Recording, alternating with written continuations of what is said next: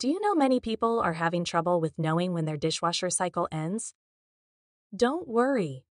In this video, we'll show you how you do this. Let's start. Step 1. Locate panel. First, look at the control panel on your dishwasher to find the program monitoring indicators. Step 2. Identify washing. Watch for the washing stage light to illuminate when the cycle begins. Step 3. Track drying. Notice when the drying stage light turns on, indicating the wash process is nearing completion. Step 4. Confirm end.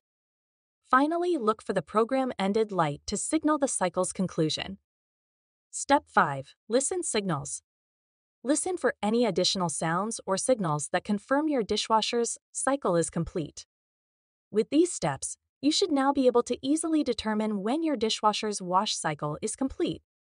Still need help? Visit our website for the complete manual. There you will also find questions and answers from other Beko users. Did you find this video helpful? By subscribing, you help us continue to answer users' questions. So, subscribe to our channel. Thanks for watching, and see you in the next video.